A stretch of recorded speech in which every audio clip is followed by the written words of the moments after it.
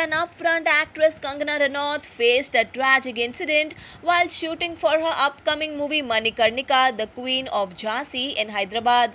She injured herself while shooting for a sword fighting scene.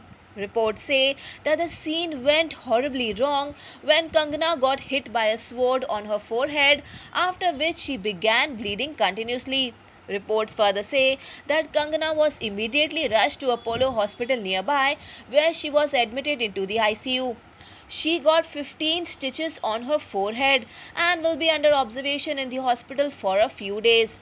The doctor said that the cut was too close to her bone and will be left with a scar.